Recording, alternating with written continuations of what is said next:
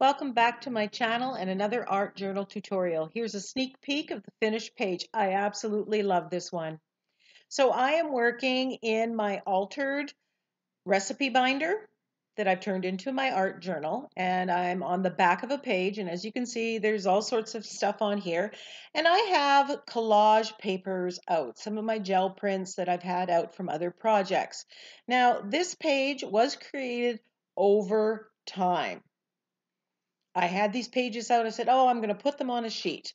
So I'm grabbing some blue that has gold, and then I've got this kind of pinkish, deep violet color in here, little bits, and I want to use up those little bits. So I thought, you know what, I'm just going to take them and glue them down. And as you can see, I'm filming this in the nighttime. So you're getting them with shadows, and I apologize for it. But the other option is that none of this is shared with you.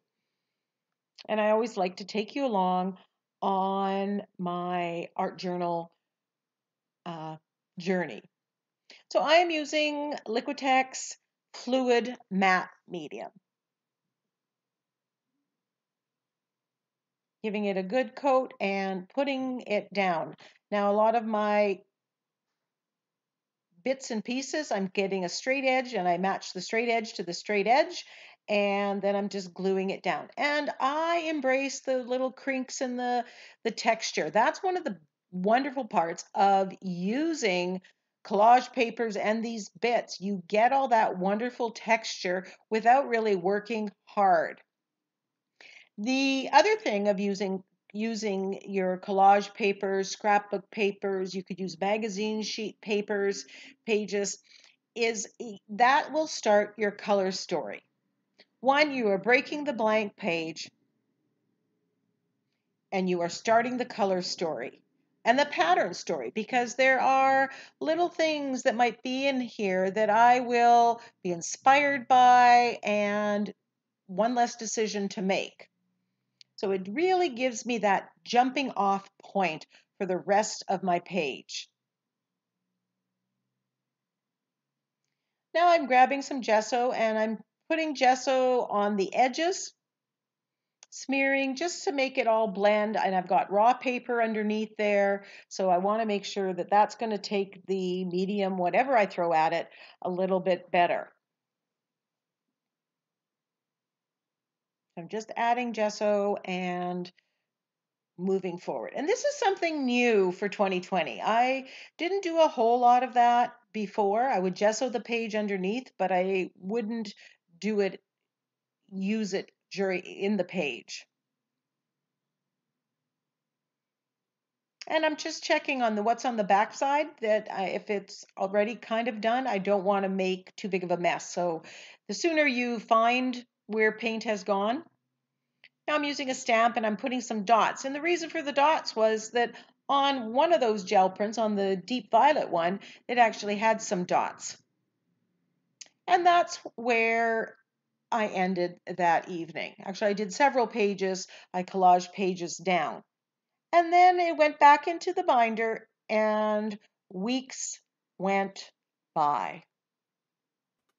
And now we're in April and I have this, it's a sink liner.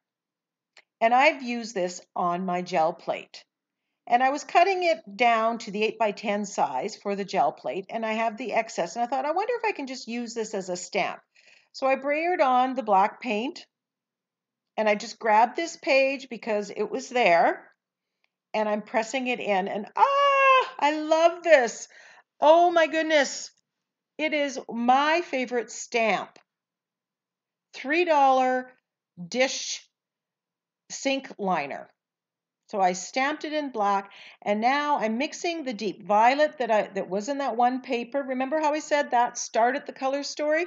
And I'm adding a little bit more color. I'm putting some on, I'm taking some off. And I'm just enjoying the process of creating. At this point, I have no set idea about what is going to go on this page or what I want this to look like. I'm playing with colors, I'm playing with the techniques, I'm just enjoying the process.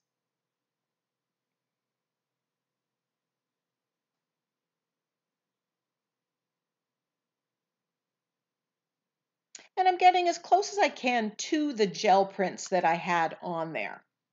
Now I'm deciding I need a little bit more blue. So I grab a blue, and I wasn't sure what blue that was. And that's often the case when you're gel printing. The colors mix and blend, and it's really hard. So this is quite a different blue. Wasn't getting the shade that was in the gel plate. So I'm kind of putzing around a little bit. Decide I'm going to add a little bit of black here and there. Just basically saving time while I think.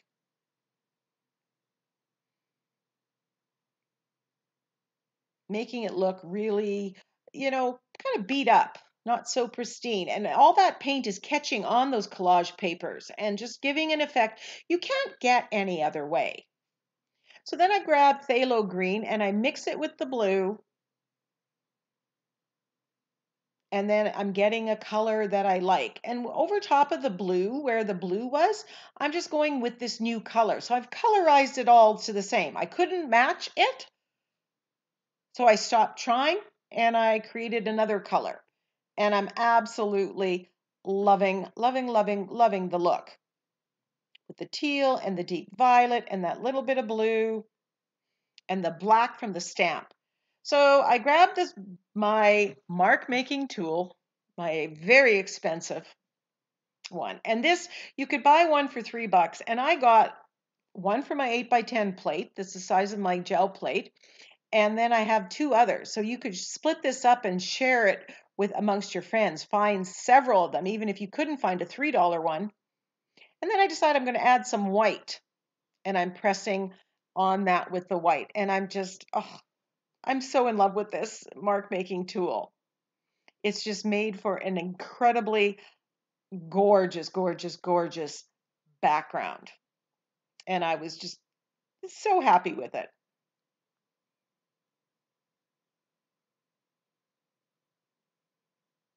And I'm just cleaning it. I just spray my Murphy's oil soap mixture on it and wipe it clean.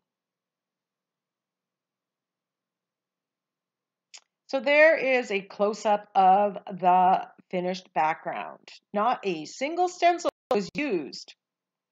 So now I turn myself to trying to figure out a focal point. I did not want to do too much. I didn't want to add something too busy. I love that background. So I grabbed some of my coffee filters and I'm painting them.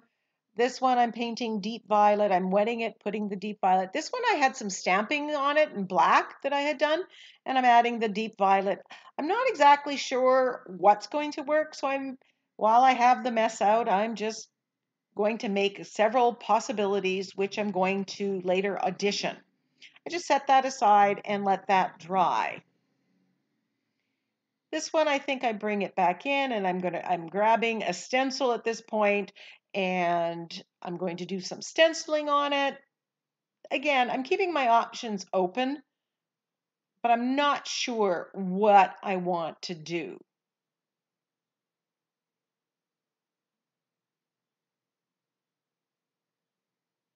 This stencil I love. It's called Peacock Doily. I don't end up using it, spoiler alert, but I will at some point in time. And what I don't use here goes into my stash and I will be using it. This is the other kind of coffee filter. And it was partially colored, but it wasn't bold enough, so I'm just adding another layer of color on top of it. Loving the combination. So I decide I'm going to do some hearts. And I had this teal coffee filter in my stash, and I thought, oh, maybe I can do a deep violet one and a teal one. And that looked not bad, but it wasn't quite the right color of what was in the background. So I spent some time and I cut out more hearts, different shaped hearts, cut out different hearts with different patterns, and just play around and try to decide, am I going this way, am I going up and down, or I'm going side to side. So after much ado, I decide I'm going to go with this composition. And I typed out the saying, no act of kindness, however small, is ever wasted. And I thought that went well with the heart. Now, the reason I went with basically modeled but plain heart is because the background is so lovely and so busy that the focal image could be the solids.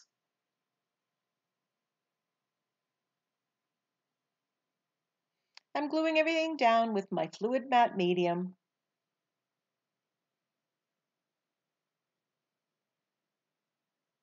And since everything that I put on those coffee filters is permanent when dry, it doesn't reactivate. This was kind of awkward or off center, so I picked it up a little bit. You do have a little bit of playing time.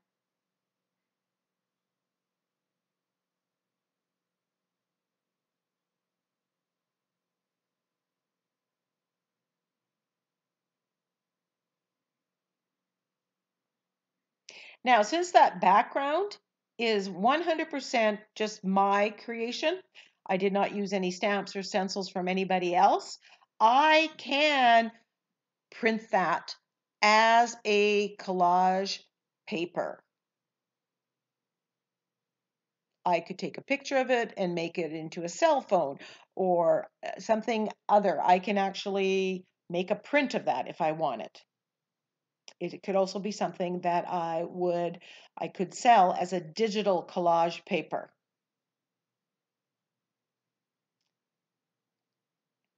Because there's no copyright involved. So now I'm using the floating acrylic technique, and night has fallen again, but I am so excited about doing this page that I wanted to finish.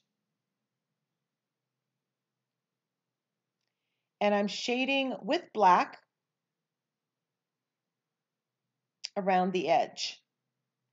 And I glued that butterfly on there. It needed something to fill in that corner, but I'm really been drawn to the black and white with bold colors lately. It's something you see a lot of now with art journaling, and I'm just putting my spin on it. It was just a free printable.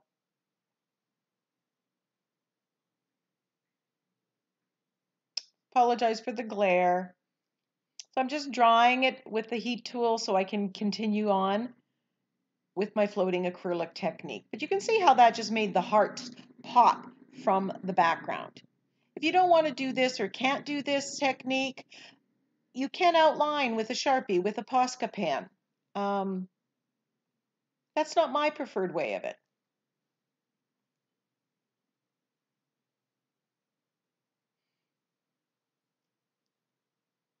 So I add more and more just to make sure that it's all looking great.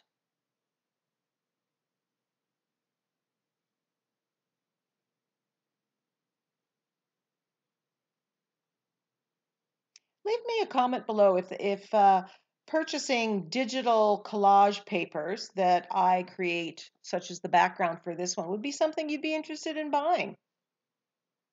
I always like to know what my subscribers think. Outlining with my Sakura glaze pen. This is black. I love this tool. What I like about this page is very little of this page is, am I using something that I've had to purchase? I'm using mark making tools. I'm using bits and pieces of collage papers that were from my gel prints. And I decided I need a little bit more white, so I'm using my Sakura gel pen, jelly roll pen. It's a 10 and it's very broad. And this one, if you wait till the next day, is permanent.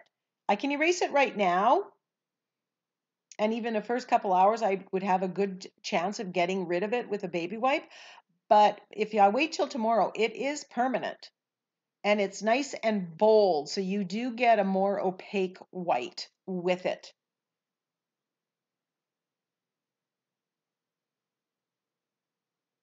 And again, I apologize for the shadows.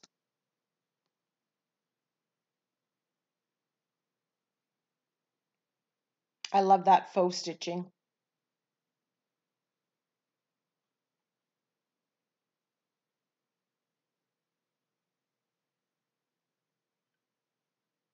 And then I decided to do the faux stitching around the outside edge as well.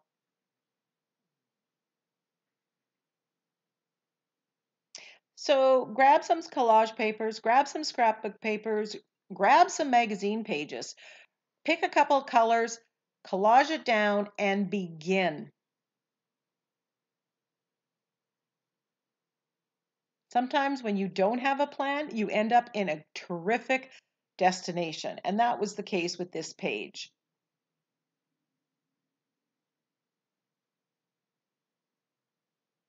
I just enjoyed the process.